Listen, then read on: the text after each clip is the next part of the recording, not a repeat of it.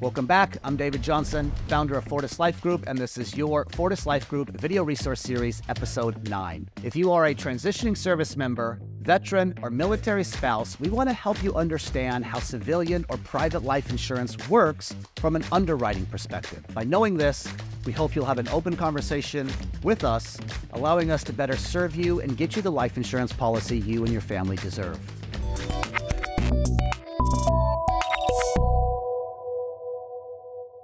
1, apply.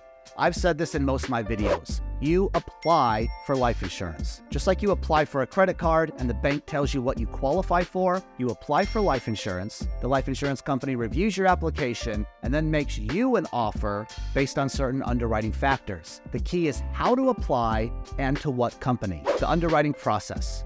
It's a little difficult to distill the entire underwriting process into a short video. However, here are some of the highlights. Underwriting can vary from company to company. However, there are some standard themes. Standard underwriting factors like age and gender, that's pretty self-explanatory. The older you are, the more life insurance costs. One of the biggest underwriting factors in obtaining life insurance is your health. Sort of like if you want car insurance, somewhere within the first couple questions, the car insurance company is going to ask you, what type of car do you drive? On the application, for life insurance, there will be questions like, have you been hospitalized in the past 2 years? Are you taking any medication? And other medical-related questions. Insurance companies have a lot of resources, and they are in the business of underwriting you accurately to protect their risk. After all, if you do need to file a claim, you want the insurance company to have the money to pay it out. One tool they use is called MIB, Medical Information Bureau. You can check it out at MIB.com and get your own free report if you want. This is a unique database used by life and health insurance companies